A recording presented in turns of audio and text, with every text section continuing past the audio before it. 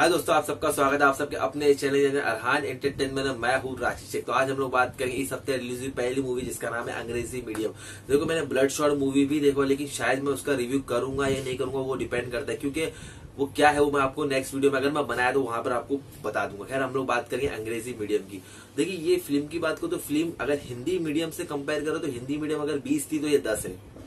No doubt. इसका अगर first half देखोगे आप अंग्रेजी मीडियम का तो आप बहुत ज्यादा बोर होने वाले हो। फर्स्ट हाफ में ऐसा कुछ भी आपको हटके देखने नहीं मिलता जो शायद आप लोगों ने पहले देखी ना हो, सिवाय इरफान खान सर के एक्टिंग और दीपक दोबरियाल सर के एक्टिंग की वजह से। ये दोनों ने बहुत ही जबरदस्त एक्टिंग की है। हाँ, राधिका मदन की बात करो तो उन्होंने भी बहुत ही अच्छा काम किया, लेकिन ये पूरी की पूरी फिल्म इरफान खान और दीपक दोबरियाल के कंधों पर है और वही आपको स्टार्ट से लेकर एंड तक नजर भी आने वाले है। उसके अलावा इसमें जितने भी स्टार कास्ट है, करीना कपूर आपको इंटरवल के बाद नजर आएगी। वो क्यों है? सिर्फ करीना कपूर अपने नाम की वजह से इस मूवी में। अगर करीना कपूर के बदले कोई दूसरी भी एक्ट्रेस होती, कोई नई भी एक्ट्रेस होती तो कुछ फर्क नहीं पड़ता, क्योंकि उसका रोल कुछ भी नहीं है, जीरो है।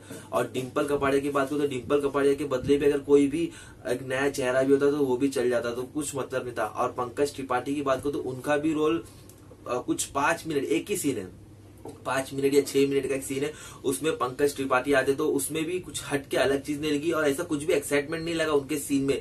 और कीकू शारदा की बात करो जिसको आप कपिल शर्मा शो में देखते हो, तो वो भी इस मूवी में है, लेकिन बस एक साइड सपोर्टिंग कास्ट के तौर पर है। कुछ उनका भी रोल कुछ दमदार है नहीं। तो कहने का मकसद ये है कि पूरी की पूरी फिल्म आपको इरफान खान सर और दीपक दोबरियाल सर के ऊपर ही है और उन दोनों ने काम बहुत अच्छा किया। अदरवाइज इस फिल्म के स्क्रीन प्ले की बात करें तो बहुत ही बेकार है।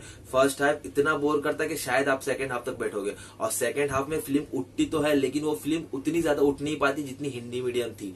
कहानी की बात करें तो कहानी बहुत सिंपल है और उसका स्क्रीन प्ले उससे भी ज्यादा सिंपल है, और कुछ भी धमाकेदार चीज नहीं थी जो मैं यहाँ पर बता सकूं। लेकिन मैं इरफान खान सर का इतना बड़ा फैन हूं कि मैं ये मूवी को रिव्यू करूं, अदरवाइज ये मूवी मैं यहाँ पर रिव्यू नहीं करना चाहता था।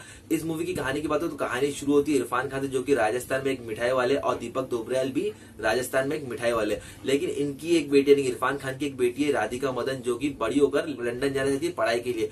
तो क्या वो लंदन जा पाती है? और अगर ये लोग फैसला लेते भी उसको भेजने का तो क्या कुछ कठिनाई आती है? सब कुछ जानने के लिए आपको ये मूवी देखनी पड़ेगी। तो देखिए, इस मूवी का स्क्रीन प्ले बहुत ही अजीब था, मतलब मजा नहीं आया था, कुछ भी एक्साइटमेंट नहीं लग रहा था। कॉमेडी अच्छी है, लेकिन वो कॉमेडी इतनी ज्यादा भी नहीं कि आपको हंसी आ सके। और इमोशनल सीन्स की बात करो तो जितने इमोशनल सीन्स इरफान खान के तो आपको एक इमोशनल फील भी होता है। लेकिन राधिका मदन की बात करो तो राधिका मदन ने परफॉर्मेंस बहुत अच्छा किया, लेकिन वो जो एक कनेक्शन होना चाहिए ना, वो आपको राधिका मदन के कैरेक्टर से होता नहीं है।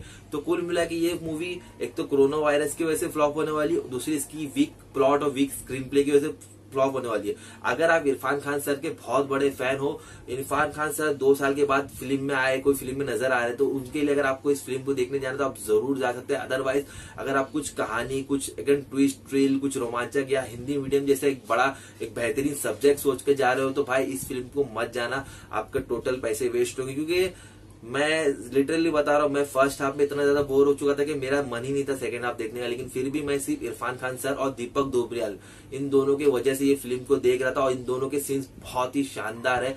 तो बस इस वीडियो में इतने। अगर आपको जाना है तो आप अंग्रेजी मीडियम जा सकते हो, लेकिन अगर आपको नहीं जाना है तो कोई जरूरत नहीं है। कुछ भी ऐसी फिल्म में खास बात है नहीं जो शायद आप लोग जाओगे तो आपको पसंद आएगी। हाँ, जो एक मैसेज देना चाहते थे वो मैसेज अच्छा था, लेकिन वो मैसेज भी इनकम्प्लीट सा लगता है। वो क्या है वो आप फिल्म में देखोगे तो आप समझ जाओगे।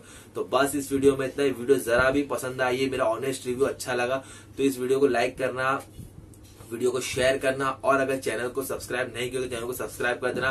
तो बस इस वीडियो में इतना ही। इरफान खान सर, आप इसी तरीके से और फिल्मों में आइए। जिस तरह से फास्ट रिकवरी की है उसके लिए आपको बहुत ही दिल से दुआ देता हूं मैं, और बस इतना चाहता हूं कि इरफान खान सर आप और भी बढ़िया बढ़िया फिल्में आई, क्योंकि आप में जो बात है वो किसी और एक्टर में हमको देखने को नहीं मिलती है। तो बस इस वीडियो में इतना ही। मैं मिलूंगा आपसे कल किसी नए वीडियो में। टिल देन दुआ में रखना। मैं हूँ राशेद शेख और आप सब अरहान एंटरटेनमेंट में। तो टिल देन